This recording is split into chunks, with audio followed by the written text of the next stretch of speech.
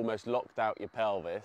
You've locked out and put a lot of pressure on that lower spine because you've tilted your pelvis this way, right? And so then that's why your swing, including a little bit of that grip, was this, for lack of a better description, right?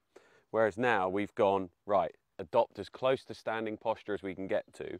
And as soon as you've kind of done that, you can feel your core, this, really tighten, right? So then when you're here, you're now in a position as well where the pelvis isn't locked out, and it allows you mobility to just move and rotate through backswing without going like this.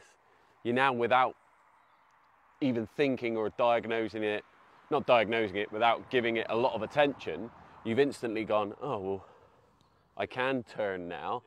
I'm not locked out, so I can move like this. Yeah? It's all, this is engaged. You're now turning through that rib cage, through core in the takeaway. You're really rotating into a great position, which is why, and as well, the little grip change that we've done as well, which is why we're seeing those higher shots that go out there, you know, at least double the distance to what we were seeing before. And you should be hitting it how far you were, okay?